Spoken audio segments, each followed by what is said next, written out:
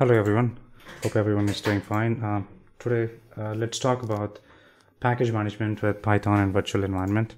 So what is package management? Let's say you don't want to code everything for yourself. There are a lot of stuff which is already coded, which is already available. There are a lot of tools as such which we regularly make use of. Let's say you want to do some REST calls. You might be heard of REST API. In Linux we use curl. In Windows we use invoke REST method. We can also use curl, but that is just a renaming of invoke REST method there. So if you want to do all that, you don't have to go ahead and recreate your own program or something. There are a lot of good people who have worked hard, and a lot of people have contributed to these packages. If you're doing data science stuff, then you have NumPy, SciPy. You might have heard of them. Similar way. So we will look at some packages first. What do you use? Pip. So pip stands for pip ain't package manager or something of that sort. I forget. So first, let's say pip minus version here. I'm doing Atom here, not the regular Jupyter Lab, because you can't do pip there. So pip version tells you pip version, and pip install package name is how you install package. So I will do pip install requests. It says request, it's already met. Let me install pip freeze. If you do pip freeze, it will give you all the packages which are installed on my system. There are so many packages, right? Let's say you want to install a specific version of pip. Let's go ahead and see what is that which we can uninstall and reinstall easily. Let's choose request itself, pip install or pip uninstall. Okay, pip uninstall request. Let's see whether uninstall is a actual word. Yes. Okay, we uninstalled it, and what we will do here is pip install requests. Yeah, so it installs it. Well, let me go ahead and uninstall again. What if I want to install a specific version of it? Instead of 2.21, I want to install pip install requests 2.20. Is it there? Oh, okay, it's there. So let me go ahead and remove that again. Yes.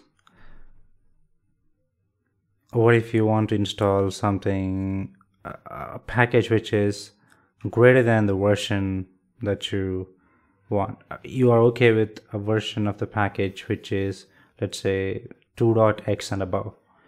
So you can do that as well. Pip install requests greater than or equal to 2.21.0. There you go. Here, let's uninstall it again. Yes. What if you want to install something less than that? So what you do here is less than or equal to 2.21. Yep. Let's uninstall it again. What if we want to install 1.2.x? We want 1.2, but 1.2.x, it can be 1.2. I'm very particular about the main version, that is 1, and the secondary, version, that is 1.2, 1.2, 1.9, and all this is major version. But after whatever that comes after the second dot, that is a third versioning position, that's all considered as minor. Let's say pip install requests equals 1.2. So here I'm saying install any version which is 1.2.x.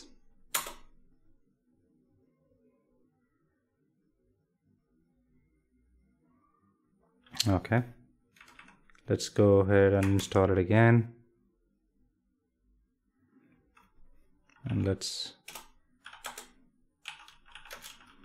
pip install requests. Yep.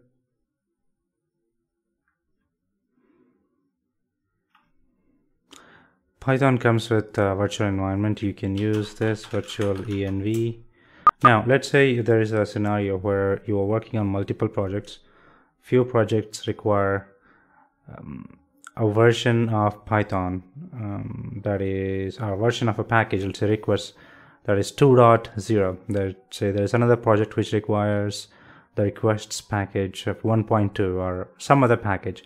So you want to have multiple versions of the package on your system. But what happens is when you're testing the project A or project B, it will give you error because you can't have multiple versions of the same package. So that is where you create virtual environment. Just like virtual machine in programming, in Python programming, you create virtual environment. You can install pip install VirtualEnv if this package is already not there, but it's already there. So what I will do here, VirtualEnv, I will go ahead and write venv 0. Yeah, as you can see here, it is installing the Python package. Let it install and I will show you something else.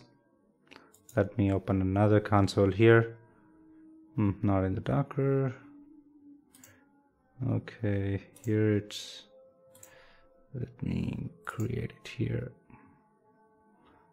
Now, atom, let's say dummy.txt, because if you want to open a terminal in Atom in the same directory, you have to select a file and then click on this.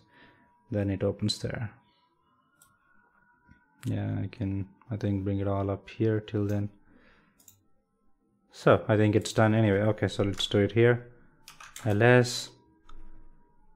And how do you activate it? If you just do venv scripts activate. That's it. Now you see here. So this is how you know you have activated a virtual environment and you are in a virtual environment. In bracket, you will see the name of the virtual environment.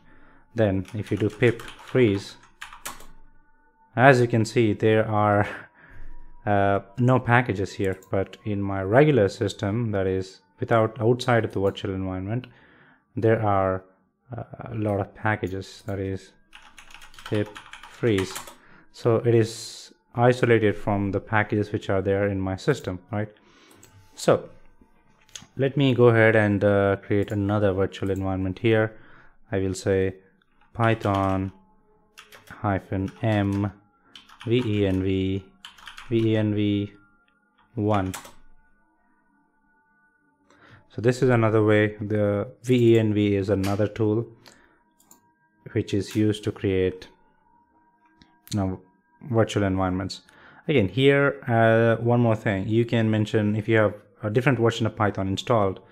Let's say python 2.x is also available, python 3.x is also available. Then you can say python 3 -m venv1 or whatever name that you want to give here, right? So ls venv. Oh, no. I want to do here one. All right, here it's green. It's just virtual environment created by venv is green. Here it's normal color, but no, I mean it's not going to make any difference. I'm just that's how they have implemented it. I mean, depends on what console you're using anyway. So these are two methods how you create virtual environments. Let me go ahead and install pip install Flask.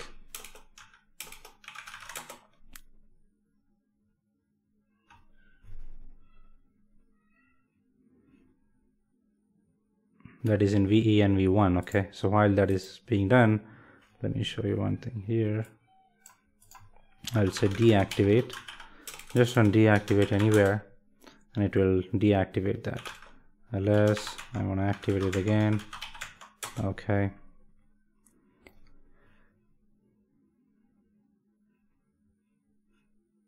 Let's see what happened here. Install. You are using pip version 10.1. However, you can upgrade it. Okay, let's go ahead and upgrade that pip.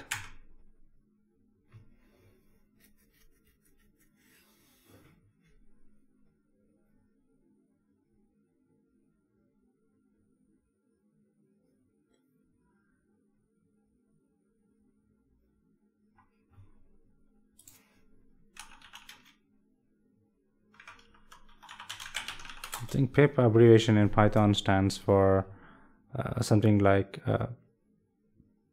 pip isn't package manager or something like that. So somehow I can't remember the life of me. So here, then we are here, but if I say pip freeze here, there's nothing. This has a different virtual environment, VirtualEnv0. In VirtualEnv1, I will do pip freeze.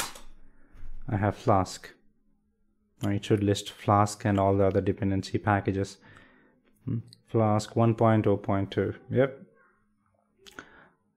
So in this manner, you can go ahead and have multiple versions. Okay, let me go ahead and install different version of Flask here. Pip install Flask less than 1.0.2.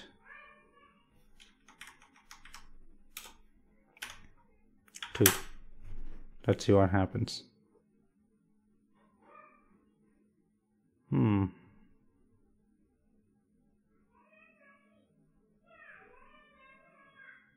Okay, pip freeze.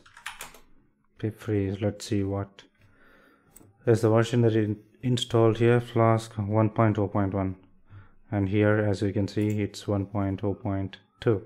So now you have different versions of Flask packages on your system and two different virtual environment. So you don't have to worry about them conflicting each other. So how do you deactivate? How do I get rid of them? Just delete them. Right click, delete R.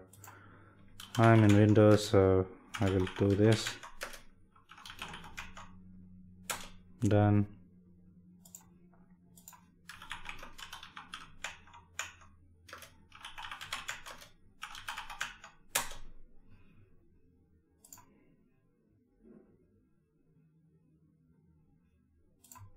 Well, while they are being deleted, you can go ahead and digest what I said. I will go ahead and update few notes of it in the format of Jupyter Lab notebook.